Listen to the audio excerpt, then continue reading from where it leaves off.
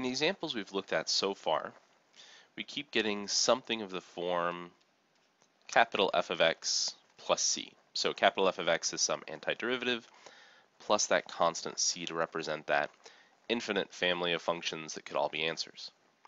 In some cases, though, this isn't a sufficient enough answer, especially if what we're talking about are application-based problems, where what we have is a marginal cost function and we need to get back to a cost function. Or same thing with marginal profit, and we need to generate the profit function. Having an answer with plus some arbitrary unknown constant isn't going to do much for us. So in other conditions, what we'll do is actually look at trying to solve for what that value c should be based off some initial value or some initial condition based off some additional information that we have. So in example 13, we want to find the particular antiderivative, meaning we want to solve for this value c, for this function c prime equals 2x squared minus 5x.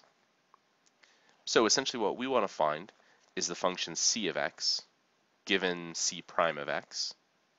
So to get that, we need to integrate c prime of x with respect to x, which in this case will give us 2 times x cubed over 3 minus 5 times x squared over 2 plus again that constant c.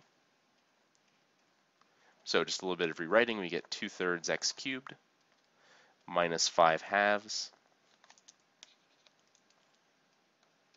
x squared plus c. So this gives us that infinite family of functions, but we want a particular antiderivative. So the next thing we'll look at doing is using this information we have about this initial condition. We know that c of 0 equals 5,000. So that means evaluating our function c of x at 0 should give us 5,000.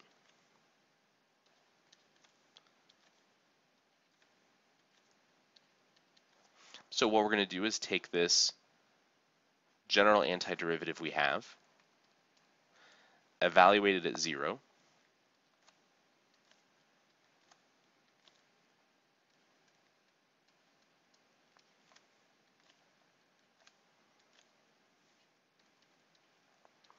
and set that result equal to 5,000.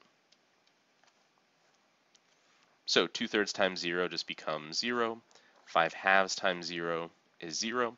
So in this case, there's not much to solve. We just get exactly c equals 5,000, which means that our particular antiderivative, capital C of x, will be 2/3 x cubed minus 5/2 x squared plus 5,000. So in this case, given that initial condition, this initial information about our function, make some substitutions and then solve for that value c so that we get a specific function that has this precise value rather than some arbitrary constant. We want to look at doing exactly the same thing in example 14. We want to find the particular antiderivative for this derivative function 4e to the t minus 8. So what we want to find is x of t, which is going to be the integral of 4e to the t minus 8 dt. So the integral of 4e to the t will be 4e to the t. The integral of minus 8 will become minus 8x plus some constant c.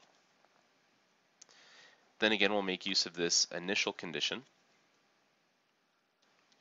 We know that x of 0 should be equal to 2, so that means 4e to the 0 power minus 8 times 0 plus c should be equal to 2. So 8 times 0 becomes 0. 4 times e to the first, or e to the 0, anything to the 0 power becomes 1. So we get 4 plus c equals 2, or subtracting the 4 over, we get c equals negative 2. So given that initial condition, we can come up with the particular antiderivative, which in this case will be 4 e to the t minus 8x plus this constant c, so plus negative 2 or minus 2.